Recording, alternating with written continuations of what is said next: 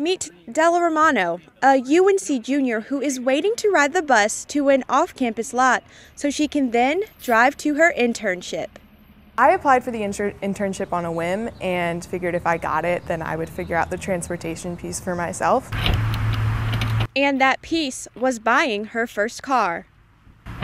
I rode with Romano to the resident remote, or RR lot. She told me she applied for hardship parking, her last shot at a space on campus, but she was denied.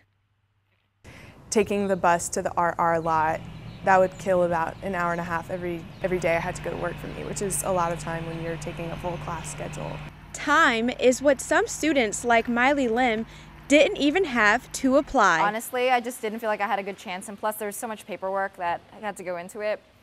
I didn't have the time, and I just didn't want to go through the entire process, and I probably wouldn't have gotten it anyways. Now, there's about 19,000 undergraduate students, but there's only about 4,000 parking spots on campus. That means less than 1 in every 4 students will receive a spot. I don't believe that it's injustice. I just believe that there could be a better way to do it, and that when students have opportunities, even though the opportunities are there, some students might not choose to capitalize on them for reasons like this. Meanwhile, students hope the university will capitalize on providing more parking. Reporting in Chapel Hill, I'm Alexis Simmons.